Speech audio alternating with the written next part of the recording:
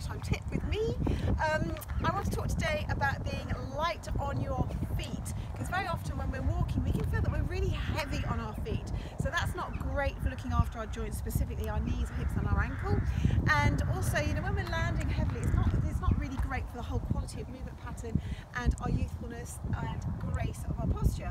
So I'm going to share with you just a really quick little tip to help you maybe feel a little bit lighter on your feet, and also at the same time you're going to reduce the strain on your knees and your ankles. And of course the WalkActive technique has been shown and proven scientifically to reduce joint impact specifically and significantly at the ankle and at the knee. So this tip in conjunction with the WalkActive technique will really help the whole alignment of your knees and your hips and your feet. Okay, so imagine that you have a fantastic path like this, and as you're walking down the path, if you visualize that maybe there is a whole load of broken eggshells on the path, and when you're walking, rather than being heavy with your foot, so you're going to like scrunch those eggshells down into dust, what you want to imagine is that you want to keep those eggshells in their original state.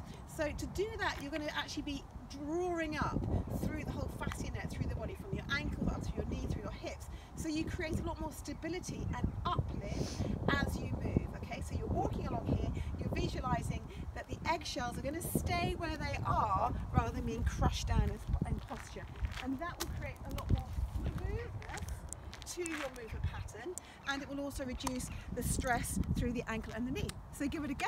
Hope you enjoy WalkActive, and I hope you found this helpful. Take care.